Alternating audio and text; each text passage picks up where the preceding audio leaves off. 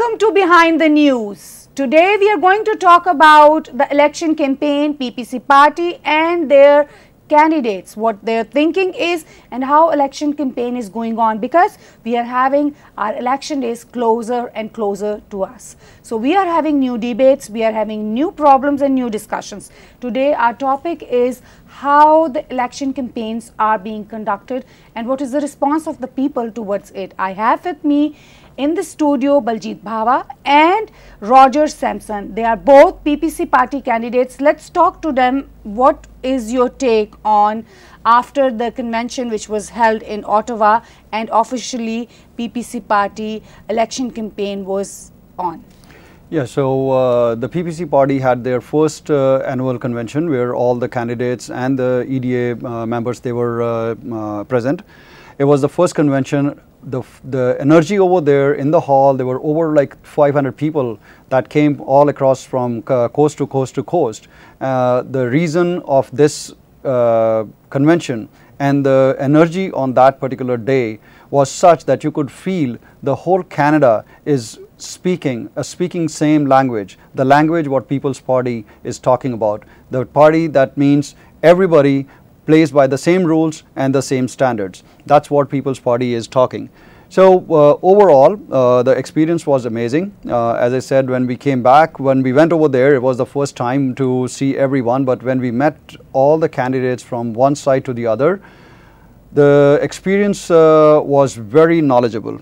We gained so much of acceptance, not only from, because they were everyone, they were from all different backgrounds, they were from different religions, they were from different colors, and as people normally see is, or the media is projecting that PPC is a one-sided party and they're giving wrong projections. That's not the case. PPC is a very diverse, it has got all the cultures, all the multicultures, all the people from different backgrounds, from different countries. They have all migrated over here. There were at least 50% of the candidates are migrants. So it's a party as good as any other party, or I would say it's a better party, because the people, those who were there, they have come up with lots of experience with bad and good. I won't label that over here, but very rich experience with Canada and Canadian politics. I am from Liberal. I am carrying a lot of Liberal experience with me. I met conservatives, I met people from the NDP, I met people even from the Green. They have moved away from those parties because they are not, the other parties are not able to deliver anything. So the knowledge and the experience that we gained over there during that particular time was amazing. I'm sure Roger has got some views on this one, so I'll hand over to Roger. Thanks, Baljit. Thanks, you left few things for me. I appreciate it. But this is Roger Sampson, your candidate, Brampton West with People's Party of Canada. So coming back after the convention, honestly, it was my first convention and I really enjoyed it. The beauty about PPC is uniting under one roof, everyone for Canada. For the first time, I thought, there's sense of belonging. There's no culture, race, political difference whatsoever. It's everybody united under one roof for Canada and well-being of Canada, and that's the beauty of it. And honestly, I have people telling me from other parties and saying, your party is actually, all the candidates are working together for betterment, right? So, and nobody's crossing each other, and this is the beauty of it.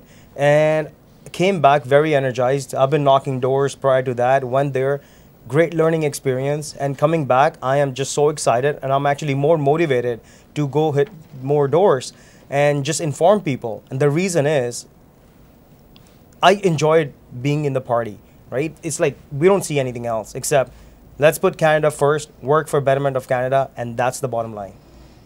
So that is the beauty of this country, yes, that it is giving everybody a chance, yes, to come forward and contribute in the society. So yes, let's talk about People's Party Canada National Campaign kickoff in Quebec.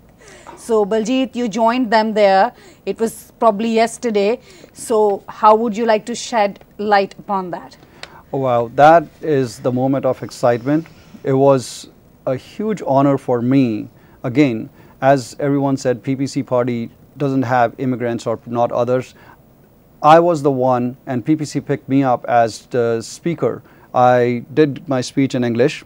I introduced myself, what my thoughts are, what my background is, how I left or how liberals, they left me, or I don't call them a liberal party anymore, it's called illiberal party, and that was the label I got it. And the energy there, the party's platform, how it is accepting anyone and everyone who comes, who wants to work for Canada, who really cares for Canada or Canadian values, or what we call the Western culture, the culture where freedom of speech, fairness, respect, responsibility, these are the key factors that was the main motive of this particular convention, or let's say the national campaign. As I mentioned, Maxime was there. He was the one who spoke about the whole national campaign, how the launch is. PPC is going very strong. We are going in the debates. We are taking reins of this political, the whole arena of it. We are up there. There is no way that PPC is backing down because of the media not giving us the full exposure or avoiding us, because and it's very clear the reason, the main key point of this launch was to get in the debates. And just my simple point, a debate is only a debate when there is a opposition. If you are making a discussion, which every other party, they believes in the same thing. Come down to the immigration policy, they say, oh yeah, we are going to increase the immigration, yes, oh you are good, oh thank you so much, you are good, I am better. That's it, it's a pure discussion, there is no debate as such. PPC is coming out with a very strong stand on immigration by saying that we want to have economic immigration. We want to have controlled immigration that is good for Canada. We are not against immigration, we are against the mass immigration. And the reason for that is the mass immigration it's something like you're bringing so many immigrants to Canada and they are not able to integrate here. And when they are not able to integrate, they are causing more troubles, more issues for the residents, for the Canadians. And that is where our party stands very strong, that we want to make sure that we have the immigrants which can integrate, and we provide them the proper settlement plan and give them the actual Canadian values or the Western values or the Western culture over here. So that's the key of it. So let's come to you, Roger. You have started officially door knocking for a long time, Yes. did you? So what are your experiences? How difficult or how interesting it is? So, honestly, in the beginning, I thought being a new party, it's going to be quite difficult. But I'm actually surprised the response I'm getting at the doors. People actually want change. They are frustrated with the current policies. Okay, when we talk about immigration, and Baljeet went in too much, a lot of detail and good information. But we need to realize that immigration, having a mass immigration, causes economic, burden on the Canada, and that economic burden, our country is not in a well-being that it can sustain that kind of economic burden.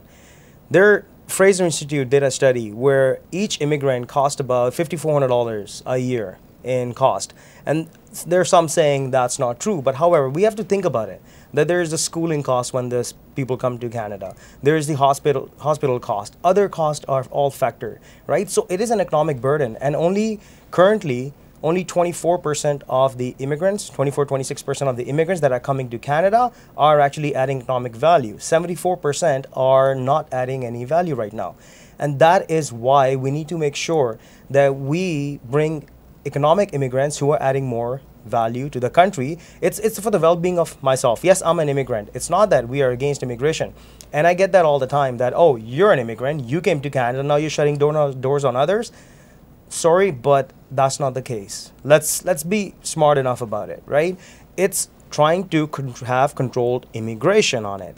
And knocking doors in Brampton, where you think it's not going to go well, a lot of people are sick and tired.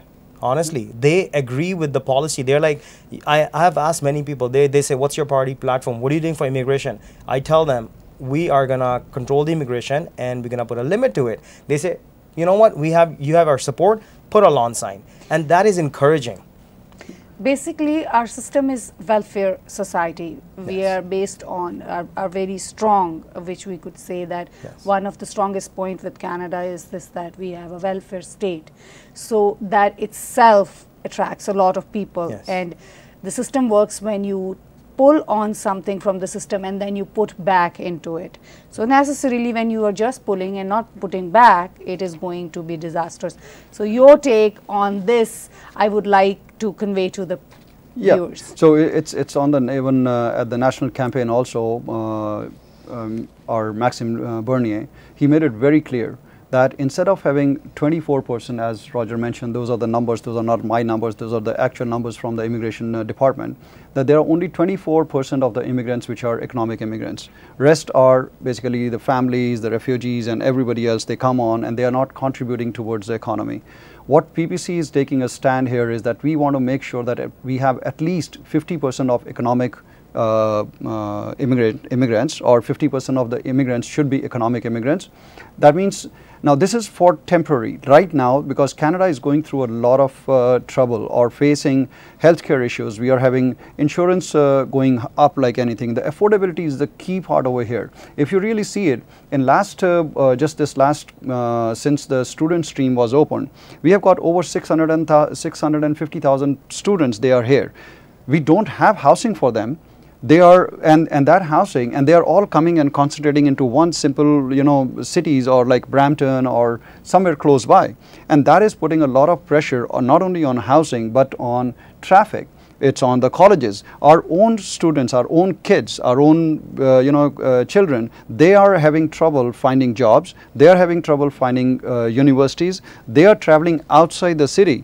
So, because we never thought of having or putting these things into the right structure, what Canada or what our communities can actually manage. Yeah. And when you don't have a structure, when you don't have a proper plan, when you don't have those things, these things, they cause problem. And as Roger mentioned rightly, that it puts a lot of economic burden. Now, economic burden, when it comes down, it comes on our taxpayers. So the citizens, they end up paying more, and the services are deteriorated because they are not getting. So there are more wait times in the hospital, the insurance, the car insurance, the policies are way high, the house prices, rental properties, they are not available at all, because now you are trying to accommodate that stream which was not even meant to be, the cities were not meant to be accommodating them. So that's it's just like putting too much air into a balloon. So Exactly. what would you expect? Yeah. Balloon has that much space only, Yeah. so you will have the consequences for that.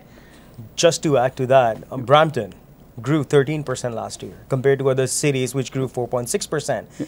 Now the riding we are representing, the growth and all the facilities, right? That's where you don't get enough back from what we want our kids to be able to get, or we want to get, right? And he has mentioned healthcare is an issue and getting other public services. Schools are very big issue, because very big issue. They are the nurture for your future leaders. Yes, exactly. So if you are not able to provide them the right kind of facilities, how would you expect? Yeah, and then one would argue that, oh, this is provincial, but my stance is it's not a provincial, because when federally wrong policies are made, that has a ripple effect on individuals, and we are in our writings seeing those effects. So let's talk about the media. Media is a strong point where they actually should be propagating the policies which are beneficial to Canada, but so far media does not seems to be very cooperative explaining the PPC party policy. I should not say explain, I would say that they're not paying attention to PPC party policies. What is your take on that? You want to take it? No. All right, I'll take the shot. It doesn't matter. I'm here on the media, but thank you, TAG TV, that giving us this opportunity to express our thoughts. It's not the same as when we are talking of the national media coverage, where the most of the media is biased. There are very few of them, and I don't want to name or label them, but we all know it. The national media is very biased. They get paid. They get all subsidies. They get all those things from the sitting government or from the parties. They have got big funds, they have got big pockets, they do that.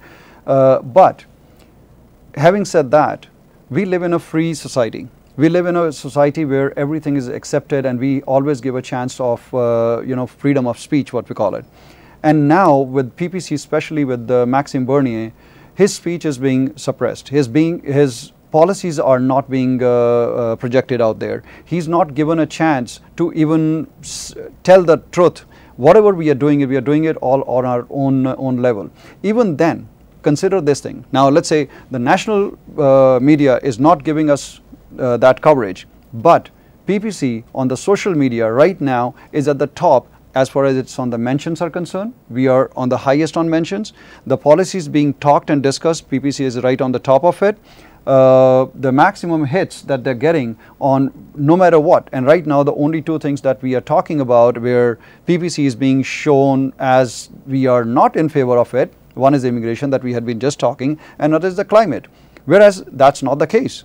If you really read the PPC policies, which is People's Party of Canada.ca, go down to that, look into the policies, and you will see, and it's not just the policy. We are not putting the policy there. We are giving the actual facts. We are giving you what the issues are, and then we are putting our policy, how we are going to resolve those issues. So it's a clear-cut, straightforward, common language that's understandable to common people. So what PPC is coming out is a common language for everyone. That's what the media is afraid of, because now when they see somebody is talking of truth, and if people come to know the truth, what the other parties or the existing old parties are going to say.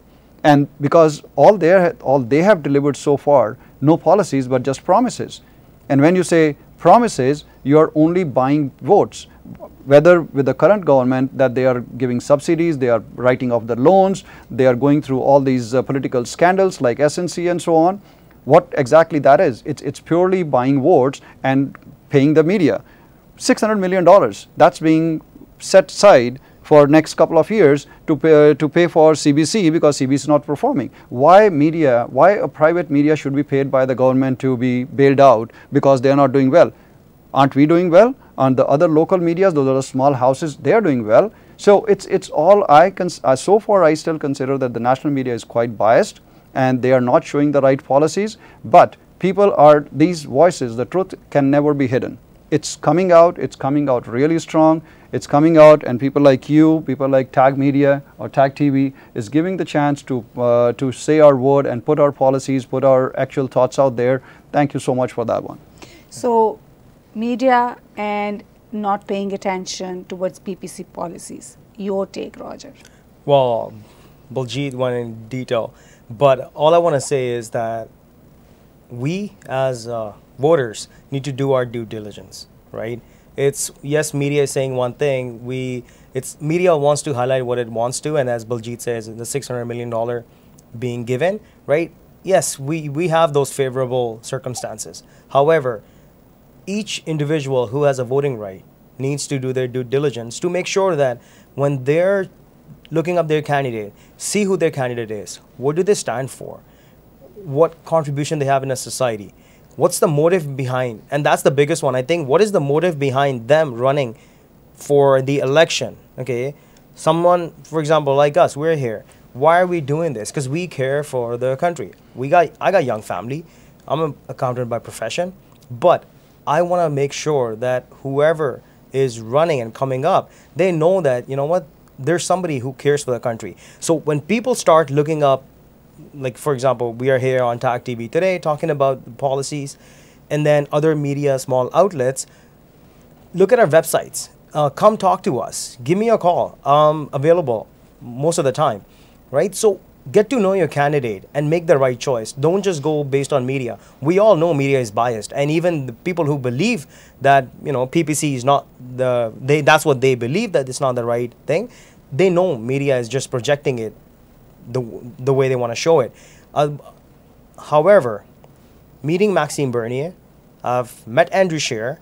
I was the president for a Canadian Christian Association, so I had the liberty to meet him. He was at my basketball event as well.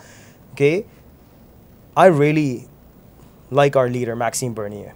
He has a personality, character, and he knows what he's talking about, and he actually truly cares for the country.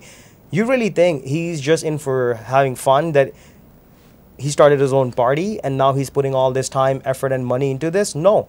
There is a need, and he's standing up for that need. And that's what we all need to realize. And what everybody needs to do is make sure, you know, it's here. Somebody said it very nicely. It's people who are working again with conservatives are actually not working with conservative. They're actually working against liberals. So it is what they're trying to do is trying to, favor the lesser of the two evils. Yeah. What they need to do is realize the policy, get behind the right policies and the platform, and then go with that leader. Thank you very much for being with us today and sharing your views. But any final message you want to convey through us to our audience, you're more than welcome to do so one after another. So I'll just keep it short. Once again, Roger Sampson, candidate for Brampton West, and just, get to know me. Anyone living in the riding, ask me any questions. I'm open. If I don't have the answers, I will make sure I get the answers to you. Okay. Well, you can visit my website. It's rogersampson.com, or you can call me at 416-736-0636, and I'll be more than happy to answer any calls or answer any questions. Because at the end of the day, it's our duty to make sure that we work and keep the Canada safe. God bless Canada. Baljit. Yeah, so this is Baljit Bawa. As you have heard my name, I'm from Brampton Centre, again running for your Member of Parliament from People's Party of Canada.